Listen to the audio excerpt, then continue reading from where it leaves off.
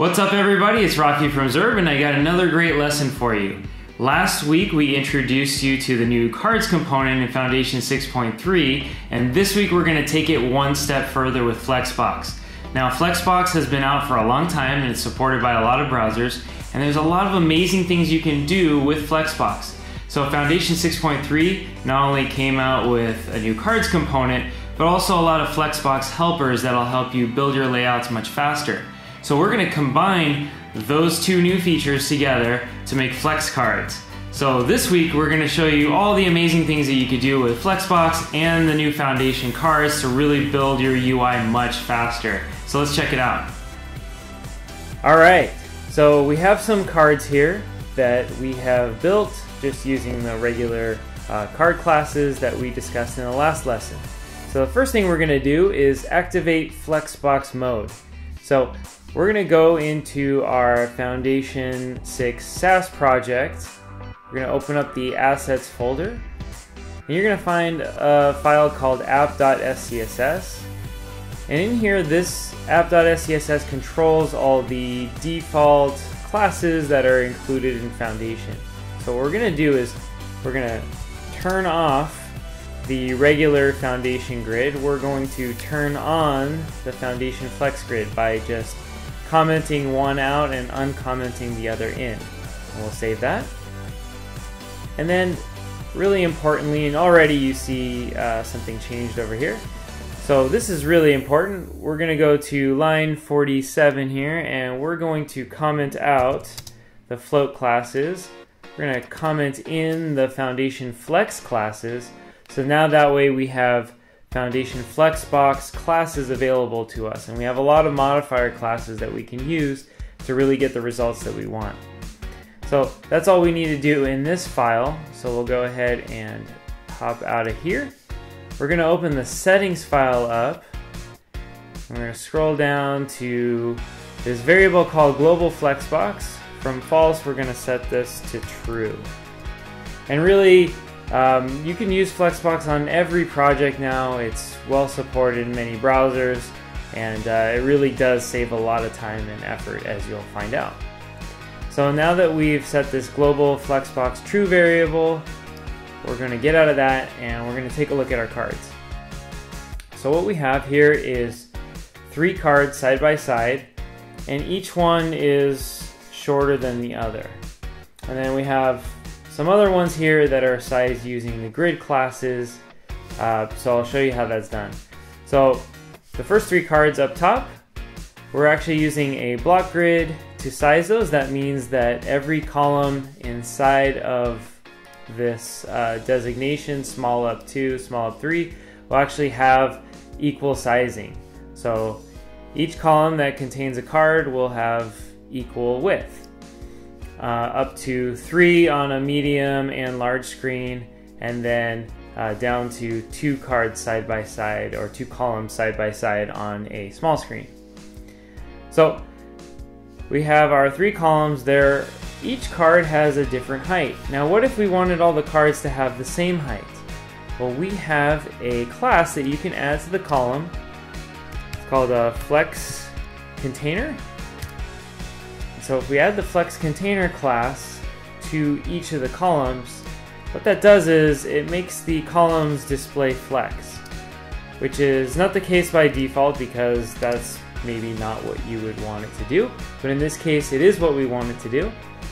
So by doing that, what happens is it wants all the columns not only to be the same height, but the content inside of them will also be the same height. So now all these cards that sit in the same row will be the same height. So that's a really nice way of setting this up, and this is something that Flexbox allows us to do. So this Flex Container is a Flex Helper class that was added in Foundation 6.3, and there's a lot more, but this is one that will get you equal height content inside of your columns. So now we have equal size cards inside of our columns, and that's actually going to set us up for the next really cool feature in Foundation's Flex cards. So the next really cool thing about Flex cards is that the cards actually are distributed in a vertical fashion. So we have an image here, and then we have a card section, and we can have other content below or above that. All those pieces are laid out vertically. So I'll show you what I mean here. So we have our card, which is our outer wrapper right here, and we have an image inside of it. And since this image is not inside the card section, it doesn't have any padding around it, as you can see here. The padding that you see in green here is actually created by the column itself. So we also have our card section wrapper. So card section is using a flex property called flex grow. And so what that means is that this middle section here, or this section here that has the card content, will actually grow to take up as much space as it needs to fill the entire height of this column, which it's doing, as you can see here. But you're really going to see that when I add another piece of content. So what I'm going to do is use a card section, card divider. And a card divider is built into Foundation's cards, and we can put anything we want in here. So we're going to put a button in here, and you'll see what I mean. Okay, so I put a button in here, and what this does is it automatically places this at the bottom of the card. Now it's hard to tell here because this is the tallest card, so it's dictating the entire height of all the other cards in the row. So you can see that they both got a little bit taller to match the height of this tallest card right here. And now we have a button that's pinned down at the bottom. And that's actually what we would want it to do in most cases. So now I'm going to take this button, I'm going to add it to the shorter card, and you're really going to see what I'm talking about here. So now I added it to the shorter card, and you can see that it's still pinned down to the bottom, and this card section here that contains the main content is actually growing to fill the added extra space in the middle. So this is great. This is actually how we would normally want to lay out our cards. And so now we can make this button expanded if we want by adding the expanded class right there. And of course we can go ahead and add another card divider at the bottom here. Okay, and so the card divider is actually only going to take up as much space as it needs for the content that's inside of it, and that includes the padding. So what if we did a menu with a couple links, and so we can actually do that as well. And now you have created some actions at the bottom. This looks more like the setup of a material card right here. So another cool thing to note about using this technique is that each row will have its height calculated by the tallest card in its row. So what that means is we're using a block grid here, so if we add more than 3 cards, they're going to start stacking onto the next row. So let's go ahead and copy these 3 cards.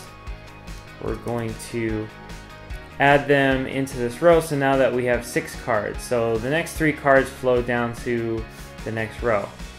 We're going to make one of these cards just a little bit shorter so you can see what I'm talking about here. So you can see that the top section of cards, which I haven't touched, are the height of this first card in the column. So this is the tallest one, so they all match that height. Now in the second set, we actually, the second card is actually dictating the height now, and so that way they're actually a little bit shorter than the ones up here because each row's height is calculated by the tallest piece of content inside of each row. So now that this has flowed down to a second row, the second card is actually the tallest one, and that is actually what's dictating the height. So a really cool way to create very evenly spaced layouts, things that look consistent across the rows. Alright, So now you might want to create something called a card group. So a card group is where you actually remove the spacing between the cards and they're all butted up against each other. Now you could totally do that because we're using the grid to size the cards. This makes it a lot easier to do this, and really recommend doing it this way.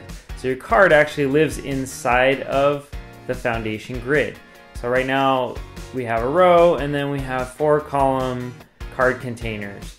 So 4 plus 4 plus 4, that equals 12. So now we've completed our row. And then we have another row with 4, 4, 4 columns. So what we're going to do is add a class of collapse to the row. And what that does is it removes all the padding in the columns of that row. So now you can see that they're all butted up against each other, and maybe this is the look you're going for. Now you notice that there's spacing at the bottom of each card. Now that is controlled in the settings file. So if we go to card, we'll see that there is a card margin. So this is actually a margin bottom, and we can set this to 0 if we'd like, and really remove all the margin bottom on the cards. And so now our first row has the collapse class on it, removes all the padding so these cards are butted up against each other. This is something that's called a card group. And then these other ones don't have that, but we have removed the bottom margin on those.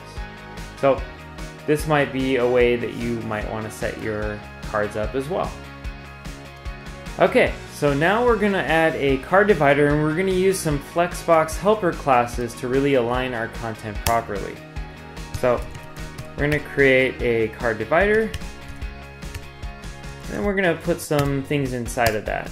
So let's start with an image. So we're going to make this a 30 pixel image. Don't need all this other stuff right now. Should definitely put an alt tag in there. And what we're going to do is add a span with the class of price, and we're going to, let's say, make that $50. Okay, so we have an image, we have some text in there, we can even add a button. And then we'll just say buy. Okay. So, and we also want to give that a class of button. There we go. Okay, so now we have 3 things inside of this card divider. Now you can see that these 3 things have different heights to them. So the text is a little bit shorter, the image is a little bit taller, and the button is the tallest. So this is a great example of how to use some of the flex classes to really get the results that you want. So one thing I definitely want to do is to space these things apart. So let's say I want to space each one individually the same space apart. So we could do that. First, let's make this a flex container. And what this does is it adds display flex to this container. And so now I can use any of the Flexbox helper classes. So let's start with one of the align classes. So we can align right. So if we align right, now everything shifts over to the right, but that's not really what we want. We can align center. And so now all 3 pieces align to the center. Again, that's not really what we're going for. So let's try something else. Let's try align spaced. So this uses the justify content space between property. And so what we have now is these items evenly spaced, so the spacing on the left, the spacing in between, and the spacing on the right are all even. So that's pretty good, but that's not what we're really going for, so let's go with justify. So these are all Flexbox helper classes built into Foundation. Align justify is what we're going for there. Alright, and now let's vertically align this. So there's some vertical align classes, obviously align top and align bottom, but you can also align middle. So we're gonna go ahead and align middle. Now you can see that everything beautifully aligns to the middle. So you got a lot of awesome Flexbox helper classes to really help you create the exact type of layout you want. You can see how this is really powerful for cards because now you can get the results that you want. So just make sure that you make the card divider a flex container. In a later version of Foundation that will be built in. But this flex container class activates display flex on that, and then you can use any of the align classes built into Foundation. You can combine them. So there's horizontal here, align justify, and then the vertical align middle gets us the result that we want. All right, I hope you loved all the new Flexbox skills you just learned. Now, we put out lessons every week, so make sure you hit subscribe up above so that way the Yeti can pimp his cave with some new ice furniture. That's it for this week. See you next week.